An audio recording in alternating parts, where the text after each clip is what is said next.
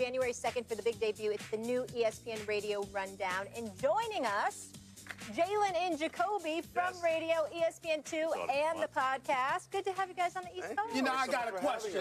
Oh, no. It's always good to see you, bro. It's always good to see you. We need to talk at some point in time. Let's talk. I mean, the Gazelles. I don't know what the hell. I mean, this is clean. No. The suit is smoking. It's smooth. It's smooth. The suit is special.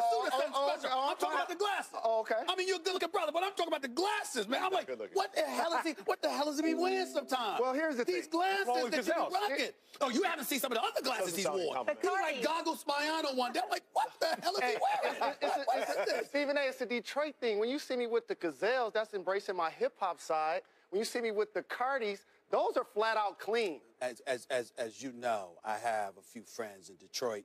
I've been there on many, many occasions. I have never seen those glasses rocked. Some of the stuff that you're wearing. I'm just telling you, Stop it. I'm just saying.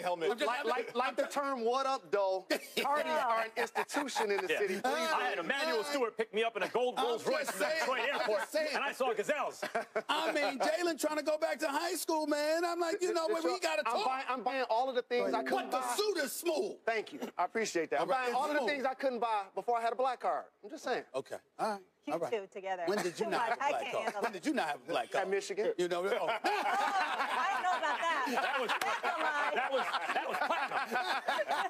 That's going to take it back to the platinum days. I had an ATM card. There you go. I got it. Can we talk some basketball? Because you two. All right. Trust the process. The Sixers, the new pretty young thing, winning 4 of their last 5, and this young bud squad are ready to acquire not just any vet, but the king. According to a USA Today report, the Sixers will target LeBron James this summer. James can opt out of his contract with the Cavs after the 2017-2018 season. And guess what? The Sixers will have room to add a max player to their roster. Stephen A., how much did LeBron actually consider going to Philly? He should consider it strongly. I'm told that he's not.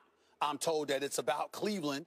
You hear about the bigger markets, but it's really about Cleveland. But anybody that feels like you are inclined not to believe them, feel free and go right ahead, because guess what? When I look at Ben Simmons play, and I look at Joel Embiid play, and I look at the fact that Markelle Fultz hasn't even shown up yet and what he could potentially mean to that squad, and you add LeBron to that mix, Lord have mercy. It would be special. But I can't see him departing his hometown or near his hometown in Cleveland, right up the road from Akron, to go to Philadelphia. L.A., something like that, yeah. Houston, maybe, yeah. I can't see him doing it in Philadelphia, but last night, Maverick Carter was seen with the Sixers owner.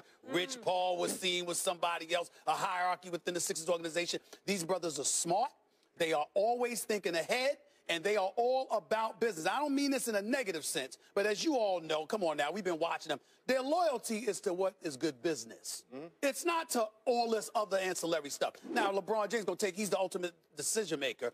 His family, his wife, his kids, his mom, all of that matters. But in terms of what their agenda is, it's finding out what the best business decision is. And I don't think anyone can ignore the possibility of Philly because of what Maverick Carter said just a few weeks ago, which was ultimately you stay relevant and you are able to market and brand yourself even better by winning. Winning championships is good business. Doing it in a huge market is good business. Philadelphia is down low, a little bit of a glamour market because it is such a big market. They got everything south down to D.C., and it's a major metropolitan area. It's not far from New York City, where there's a higher concentration of media than anywhere in the world.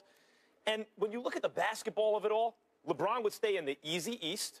He would team with 2 super prospects. Ben Simmons is absurdly good, as is Embiid. Those are 2... You have to go back to Shaq and Penny, maybe, when you got guys that young, potentially that good on the same team. Furthermore, shooting would be an issue because Simmons' shot is broken. Yeah. And LeBron is shooting better, but he's not a pure shooter. Right. Embiid can shoot well for a bit. But they do have J.J. Redick. They have Redick 1 year, $23 million, but here's the thing. They'd resign him. With that kind of nucleus, all the sharpshooters would want to play with them. So if you need 2 sharpshooters on the floor with them, they'd get them under market. That's always been the history of the league when you team up with that kind of super team. And LeBron would have a championship window because as the Warriors window starts to close, they'd have the best team in basketball. This is not going to happen. Nope. Right. I don't want to see mercenary LeBron. Neither do I. We already saw this. He left Cleveland to go to Miami to play with peers in Dwayne Wade and Chris Bosh, a championship pedigree that was there already set by Pat Riley. Then you go home to run with Kyrie and Kevin Love.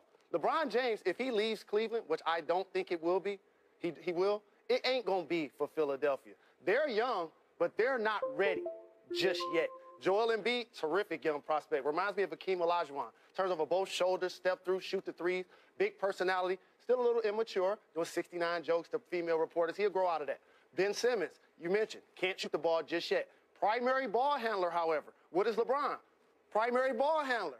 They both do the same thing. So I don't see that as being a natural fit. He also is represented by Rich Paul, who's basically LeBron James' brother. I get all of the business aspect of it, but I don't think this is going to happen. It's going to be great conversation. LeBron James ain't leaving his hometown to go run in Philly. You know how bad that would look for him? It's fun to talk about. You brought up Maverick, what Maverick said earlier. One thing Maverick said is LeBron hasn't made a decision, but his decision will ultimately be about winning. And this team is not a winning team. This is not a championship contending team, even if you add LeBron James to it. Joel Embiid has played 49 basketball games. Ben Simmons has played like 20. And LeBron James needs shooters around him. If they sign Redick, they've got Covington. I love Covington, but he needs to be surrounded by shooters, and that's not going to happen. Oh, well, let me interrupt you there. I respectfully disagree. LeBron James goes to Philadelphia. I'm sorry, it's easily Eastern Conference Finals, possibly a Finals berth. Easily with the talent that they have, because that's how great LeBron is. That's the kind of impact. And not only that, remember that when he first went to Miami, Bosh and D-Wade weren't shooters, but everyone wanted to be there, the Mike Millers, the Ray Allens of the world. Because when you had that nucleus, that trio, well, listen, I go in the park, all right? And I'm sitting up there, I want to play all day. I need a crew. Jalen Rose come rolling up in there. Let's go. I'm picking him because I'm trying to beat it. All right, so I got a question. By the way, Duke isn't shooting the three right now, right? I agree with you. I don't believe it's going to happen either. Right. But I'm just saying, this notion that they ain't going to win with him, oh, no, Philadelphia would be legit. But a lot of this conversation is because Philadelphia is the flavor of the moment. They're actually fifth in the East. That's right. Who are the second and third best players in the East? Kyrie and Greek Freak. That's right. We're not talking about him going to play with them. Oh, right. I would say you're right. I would say, given how good Ben Simmons already, given how good Ben Simmons already is, he's in that. Ben Simmons could be in that category next year. Correct. As a second-year player, we could start saying, you know, Greek Freak probably still ahead of him. He's more experienced, but Ben Simmons starting to make moves on those guys by next year, maybe. But my point is, we're talking about him going to play in Philly because we're infatuated with their young team right now.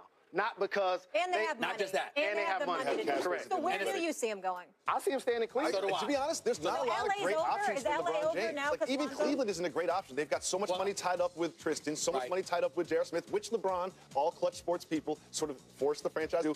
Kevin Love tied up there. Like, there aren't a lot of great options for him. There aren't a lot of great options, but we have to pay attention to Houston as well. All right, to see what they can do, to see what their monetary situation is like. Because they got to re-sign Chris Paul because, you know, he ain't go there unless they made him some promise that they're going to take care of him. The man walked away from $200 million.